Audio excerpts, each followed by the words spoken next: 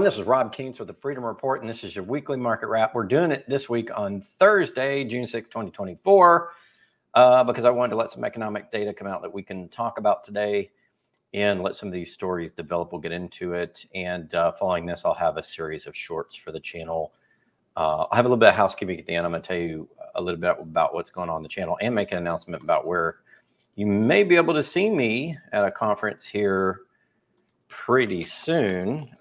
There's been a lot of data. The big data next week is really around the Fed's interest rate decision. I believe that's next Wednesday, about what they're going to do at 2 p.m. Eastern time. So that will have a big effect on the markets, on the bond market, on the stocks, and on all of the markets, as well as interest rate expectations for the year. That if they decide to do something and not just stand pat, whether they're cutting or easing or whatever the case may be, you know, or raising rates, that will definitely set off a firestorm of talk, and it will definitely move the markets as we head into summer. We'll see if they stand pat. I think the Fed, as a little preview to what we'll talk about next week, I think the Fed is between a rock and a hard place, and they're considering their options. They definitely want to make this a positive environment for the economy, especially heading into the presidential election. But I think the data is kind of forcing their hand to be sort of in the middle right now, try to play both ends. And it would be very interesting what they do next week. But let's talk about the economic data we've had over the last week, week and a half. After Memorial Day holiday, we got Case-Shiller Home Price Index is still rising 7.4%. So it's rising at a slightly higher clip than it was the previous month, which was 7.3%. What was really interesting last week is the consumers. Consumer confidence had fallen down to a 97.5, and it's back up over 100 now to 100.2. That's pretty bullish for consumers. Not as bullish as it was around the holiday season last year, but consumers are feeling decent, I guess, about what's going on right now, probably because we're heading to the summer season, and it's kind of like a holiday. I mean, people are going on vacation, making plans, and maybe there's a little bit of euphoria there. When actually looking at the economic data, maybe not quite so rosy. Initial jobless claims rose this month to 219,000. They were 216,000 the month before. GDP fell. Last month it was 3.4%. This month 1.3%. So it looks like the recessionary trends in the economy keep moving forward. Our U.S. trade balance in goods is negative 99.4 billion. That's up from negative 91.5. It means we're spending a lot more than we're making on our exports. I mean, we're importing a lot more. And it means that manufacturing is basically collapsed. As I've been talking about the last few months, manufacturing indices have been collapsing, and that puts our trade account balance, how much we buy from other countries versus how much they buy from us, in a negative state, which forces us to basically take on more debt as a nation. That's not a good trend at all. Advanced retail inventories, what the retailers are stuffing their shelves with before you go to buy them, that's why they're called advance, is up 0.7%. So retailers are gearing up for a little bit of sales, although I don't know if the consumer is going to be able to meet them and actually buy the goods, but we'll see what happens. Pending home sales, the home sales that are under contract and whether or not they actually reach fruition, people get their loans or pay their cash or whatever, that segment of home sales is absolutely crashing. It was a positive 3.4% last month.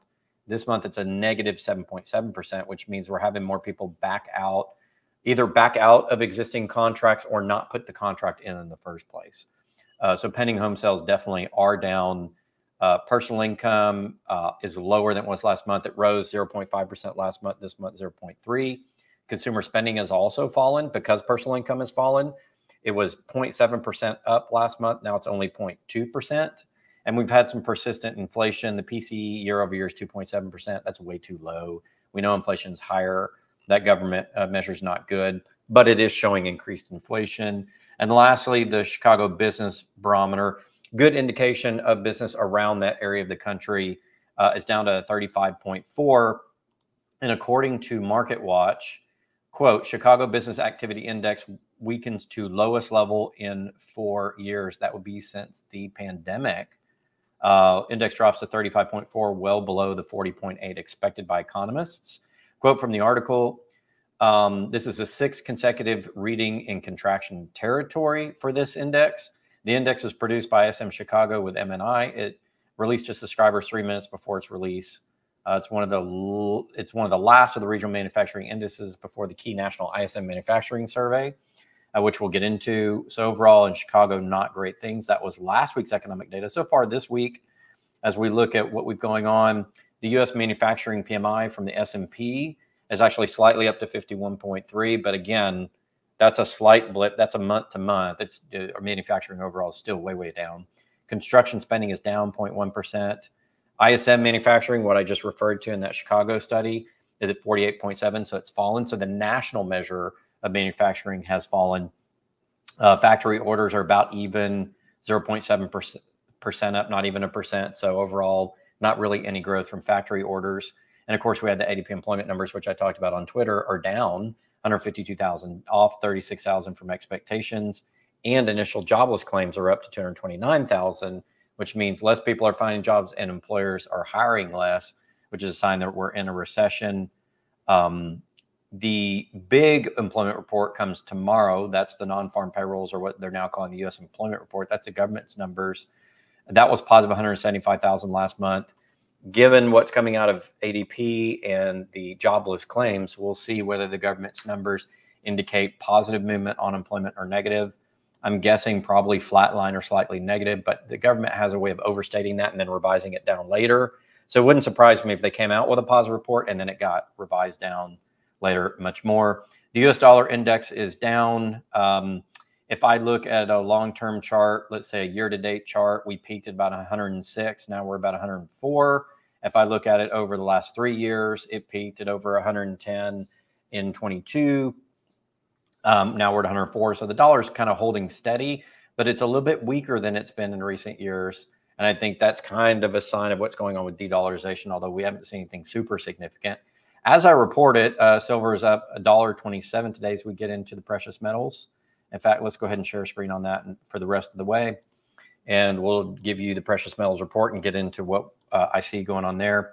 So you can see on goldprice.org, 31.28, silver's up $1.27. Time of reporting is about 2 p.m. Central Time when I'm recording. And instead of premiering this tonight at 6:30 p.m. Central, I'm going to put it out as soon as I get the video cut. The gold price is up $16 to $23.71. So gold's doing very well. It's not up at its high of like $24.60, but it was. But silver is, again, above that 40-year trading range. So it's still in positive territory when we look back at the 40-year trading range. Now, that's not adjusting for inflation. That is a nominal top line number, not the real number. So people would say, well, Rob, it really hadn't broken out, because if you adjust for inflation, for silver to break out a 40-year trading range, it may need to be 80, 90 bucks. I would agree with you. But I'm just saying that from a technical perspective, the way chartists look at it is we've had a technical breakout beyond that predominant 40-year trading range. And I'm saying the predominant 40-year trading. I'm not saying that it didn't spike up to 50 in 2011, which it did, 49.50. I'm just saying that predominant trading range of silver over the last 40 years has been broken, at least in nominal terms. And we're going to see what that means for silver going forward. Looking at gold on the CME Group's website, we're now down a little bit lower volume, which generally means the price goes up. So you're looking at the price going up. Generally, that's lower volume, because when the shorts come in, they come in concentrated positions all at a time. And so generally, when you see a little bit less activity in the market, it allows the price to kind of creep up a little bit. And when you see these big spikes, it usually, not always, but usually means the shorts are coming in, because they tend to do it all at once. The shorts are very concentrated on this market, and they'll put in their position, boom, because they're taking a position to play the prices, and they're going to do it all at once. They usually don't ease their way in quite so much. Looking at the volume here, the totals from yesterday, we had an increase of 5,921 contracts, very healthy trade of 453,000 contracts, not quite the 500,000 we've been seeing at times the last couple of weeks, but still good. 437 deliveries, which is good because this is a weak month. There's only 976 contracts open as you look down here. So about half of or about a third of the open ones were delivered. So we're still getting deliveries, the first few days. Not bad. The EFP 1652. What is an EFP? It's when you take a COMEX contract in the U.S., a futures contract. You're betting, in other words, on the futures price of gold or silver forward a couple of 3 months, and you're going over to the OTC market in London and getting access to their pricing.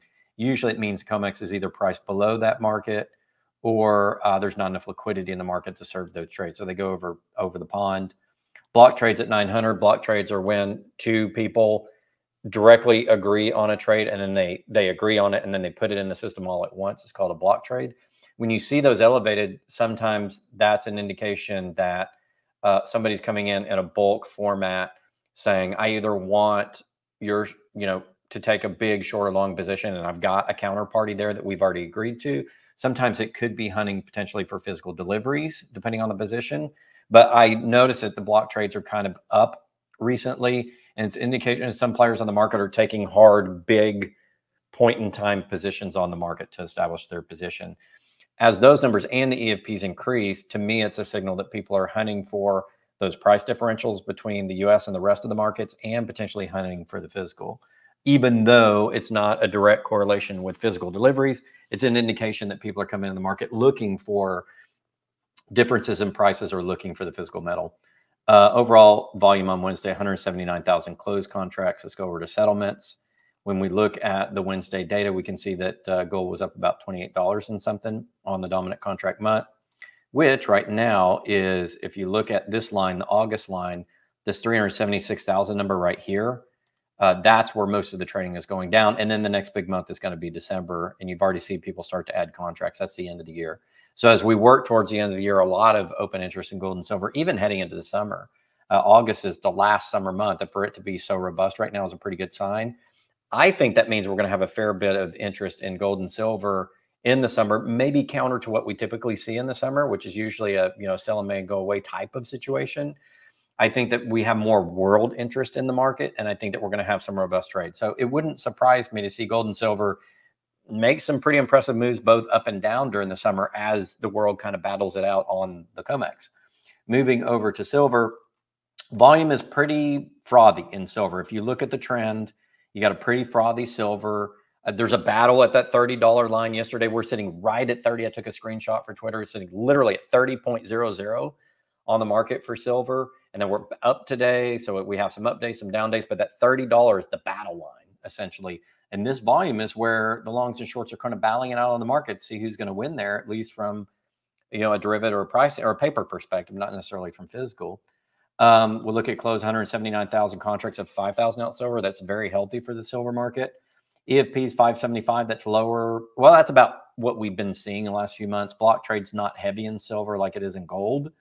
Total volume healthy at 70,024. That's Wednesday's data. If we come down to Tuesday, another healthy $179,000 contracts, 120 deliveries. This is not a big delivery month, so you're not going to see a ton of deliveries, but you still see some. EFPs elevated 1171, about double normal that you would see in silver. So a lot of interest Tuesday of this week and going over to that London market to see what silver they can dig up. A few block trades here, 128. Remember, this is 5,000 ounces on silver versus 100 on gold. So even though less block trades, more physical ounces per contract. And so there is a healthy interest in doing these sort of point in time set deals with an established counterparty in the market, rather than going in the market and kind of playing the market. People are coming in saying, I want the silver position here. Do you agree? Yes, I agree. Okay, let's do these big contract blocks. And that tells me people are trying to pick specific price points in the silver market, just like they are gold. And that also tells me that people are trying to use that to offset some of the price volatility we've been seeing. And that's also an indication that the summer should be pretty active in both the gold and silver markets. As we go over to settlements, we can see pretty healthy settlements yesterday. Silver is up about 45 cents on the dominant month. What is the dominant month? Let's go back and look. I should know this off the top of my head, but it was with 128,000 contracts, the near term, July. That's rotating into September, and then the last one will be December. So we'll see July frothy until we get close to July. Most of those contracts will roll to September. Then as we get close to September, most of them will roll to December. That's just the way the futures market works. So overall, pretty healthy trade in both gold and silver. And I'm seeing in the EFPs and block trades and in the overall volume that there is a healthy interest in the markets heading into summer. It could fall off a cliff. I don't think it's going to. I think that people see the presidential election coming up. They see some of the economic data. They see a little bit of weakness in the US dollar. They see that trade imbalance with the US. They see that the Fed has an interest rate decision coming up. And so there is a lot of active positioning in this market. And I think the summer may be a little bit more active, at least the first half of it, than we're used to seeing in gold and silver. And that means our prices could move around quite a bit. We're looking at the CFTC COT report, Commitment of Traders. This is where you look at the four major groups of people. You have the producer merchants here, which are either producing the metal or using it. So that's legitimate hedging, these columns. These contracts are to hedge out or to ensure or to offset price risk from people using the physical commodity. Swap dealers are the bullion banks or the commercial banks. Sometimes they're hedging physical, but there's enough here really to hedge the market going forward. So swap dealers is more of a speculative category, in my opinion, based on what I've seen in these markets for years and years. Managed money are the financial houses, the funds, that kind of thing. They tend to be a little bit more rosy on the long side of the precious metals right now than the bullion banks. So you can see managed money sort of taking the other side of the bullion bank strategy. And the bullion banks often trade against the managed money to make their money on, just making pennies on each contract or dollars on each contract. The other reportables, again, just for those of you that don't watch the program all the time, are basically the family offices, healthy small and medium businesses, not big entities, but well enough to do entities that they can take a contract position. Again, this isn't a mom and pop market. You and I don't have the money to get into this unless you're independently wealthy because of the money that you have to put up and the risk that's here. But definitely other reportables are sort of that wealthy class, wealthy small business, medium business sort of group. Anyway, so defining that, there was a release of some positions, some shorts, some short covering, if you will, on the swap dealers. Once the prices came down to about 30 and I think at 1.29 something level, the swap, and this is old dated to May 28th because it's always in arrears. So what you saw last week with the weakness in silver price allowed the banks to drop 1,785 of their shorts and capture that money with short covering. And they went long a little bit. I expect, and they're more than 2-to-1 short to long, 76.96 short, 32.867 long. They've got a very high concentrated short position in silver. So they're going to have to short cover, which is why I think we're going to see some choppiness in the silver price going forward.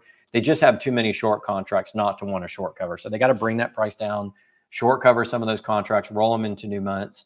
So I think you'll see for June, a very interesting battleground in silver around that 30, let's say $28 to $34 mark in silver. Will the long wins? Will the shorts win? The bullion banks definitely need that price to fluctuate, to dump some of these short contracts as they go along and maybe roll it off or roll it into a new month. Gold, same thing. The bullion banks have the highest short position. You can tell down here if you look at percent of open interest held by indicated number of largest traders. The short have the highest concentrations, more than 2-to-1 to the longs. Here and here, 4 less traders, 8 less traders. And it's the bullion banks who are the big concentrated short for the most part. There are other entities kind of play into that, but most parts of bullion banks. We know that from the Office of the Comptroller of the Currency, which actually tells you who the big concentrated holders are in these derivative markets, and it's 4 big banks, which I've gone over many, many times. So that's how we know when we combine that information with this report, 2 government reports. Overall, same thing, a lot of short covering in gold by the swap dealers. Also some long covering. Those 7,000 long contracts dropped, 8,140 short contracts dropped. A little bit of weakness in gold price allowed that to occur. And they're probably rolling over to new months and that type of thing as well. It's a rollover, as we move into the later months of the year and we get into summer, they take their longer term 3 to 4 month position. So that's normal. You see a huge drop on both sides of the ledger for the managed money. In gold, they basically just decided we've got too much exposure overall. We're just dropping contracts. So the managed money is doing the typical sell in May and go away. They're dropping a lot of long and short contracts, reducing their overall position as we get into summer months. And I think what's going to happen is you look at this general positioning by the bullion banks versus the managed money. The bullion banks they're dropping too because their primary other side of the trade has been the financial houses. And as the financial houses do the sell in May and go away, you're going to see a little bit more weakness in terms of overall interest in the market in gold. You can see right here, this negative 45,000 number right here is signifying less interest in gold. So in other words, silver is still frothy for the summer, gold a little bit less so in terms of overall interest. And that might kind of give you an idea of where you see gold and silver going in June and July. They're setting up differently for the first part of summer. Silver a little bit more concentrated interest right now, gold a little bit less.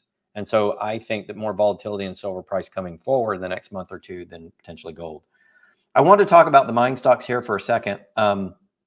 Here's a GDX chart. You can see we've had a nice uptick this year. It's been up some, but overall, it's not where it was in 2020 when you had the government shutdowns and you had a lot of people investing in the physical. So the difference in this market is even though gold has gone up solidly and silver has gone up solidly, more so than in 2020 in terms of top line nominal prices, the mining stocks are not reacting. The American consumer is not jumping in. Now in the GDX, where you got your mids to your majors, this is a healthier market than the GDXJ, the juniors, which I'll show you in a minute. But it's nowhere near where it was in 2011 when we had our peak. GDX, I think, was at 62.80 was a peak number, I think. And right now it's at 36.01. So you're still about 26, 27 points off. You're still 40% off of where GDX was in 2011. So we're not talking about a complete recovery in the mining stocks. We're seeing a little bit of interest, but there's still a downward trend. If we were to draw a line here from the high in the pandemic of 42.94 to now, we have a series of lower highs and a series of almost stable lows. And it's setting up in a little bit of a flag pattern. It's not pronounced. The lows are slightly up or the highs are slightly down, but that tells me we've got a ways to go in that consolidation. In other words, we're not seeing the concentrated long interest coming into the mining sector. We've got a little bit of a flag pattern here in the last few years.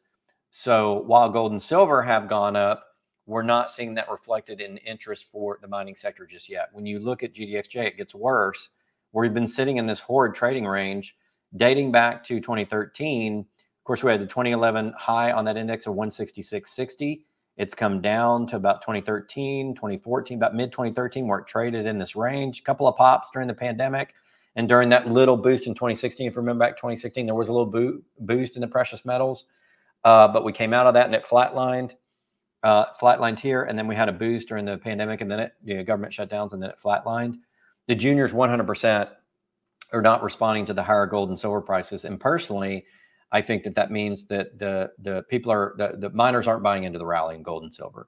And I think the big indicator that I talked to a lot of mining companies lately, other people that deal with the mining sector have a lot of data, just kind of making the rounds the last week and a half and putting out feelers and talking to people. I also in March went to PDAC, the largest mining conference in the world in Toronto, and talked to about 40 different companies and a lot of other analysts as well. I talked to Jeff Clark and some others along the way about what's going on in the sector, a lot of mining companies. And there seems to be somewhat tepid interest in the mining stocks, even though the top line gold and silver prices are up. And I think that has a lot to do with people aren't buying the rally. But what I'm hearing from the mining execs is not a lot of people are buying the shares. And so there may not be a lot of disposable income out there as we look at the weakness in the overall in the US economy and in the Canadian economy. You know, what really will boost up these mining stocks is the US and Canadian investors. And they're not really coming in right now. I may not have a disposable income to buy the mining stocks. They haven't rotated from their normal stock bond portfolios into the precious metals equities. So the precious metals equities are not getting bid right now. There's just not a lot of interest, even though the prices are up. That befuddles a lot of people, kind of befuddles me. But I think it's a combination of lack of discretionary monthly budget income to put into these, and people aren't coming off of their stock market investments in the S&P and Dow and rotating over into precious metals just yet.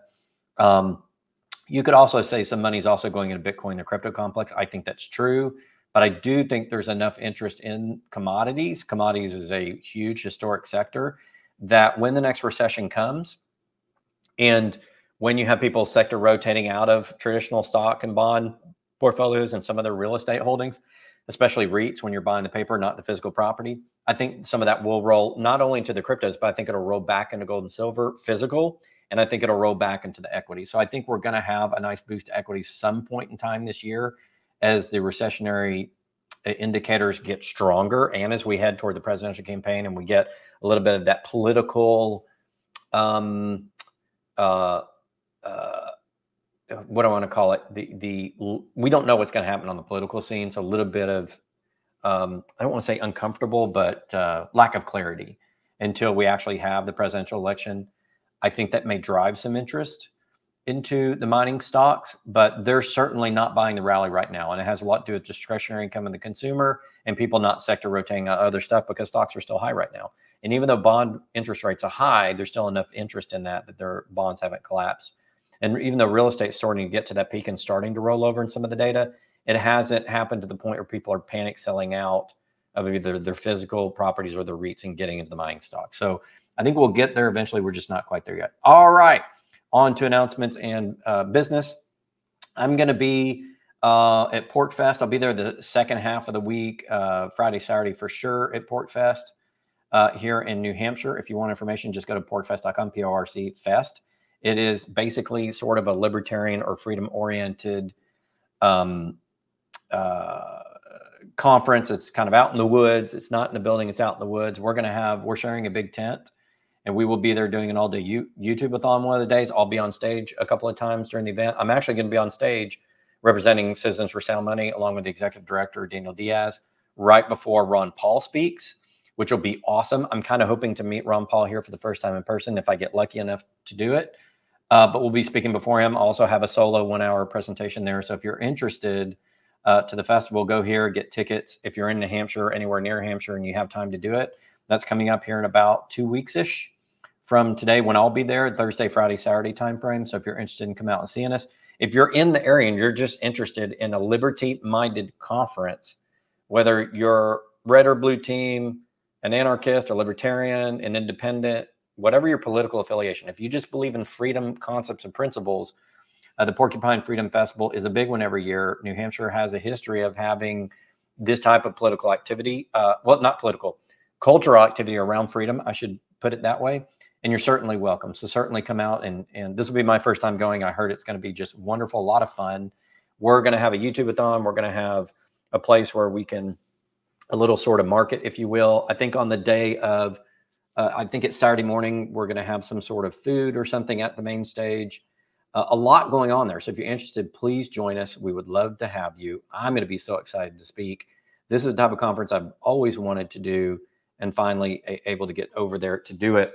Last bit of news for those that stayed to the end. A lot of you have noticed that I've reduced the amount of content on the channel since we've renamed it the Freedom Report. A couple of reasons for that. We're trying to reorganize and get some new speakers on the channel. But also, I've had a bit of a burnout. I've been doing this for almost 5 years and writing for almost 15. And so I need to take a bit of a break. And I think heading into summer where it's going to slow down just a bit, it's a good time for me to kind of rejuvenate, you know, take some time, a little bit of time away from social media, concentrate on some other things, while still keeping you apprised. So every week we are going to do the weekly market report. That's my promise. That keeps me sharp about what's going on. That gives you information about what's going on.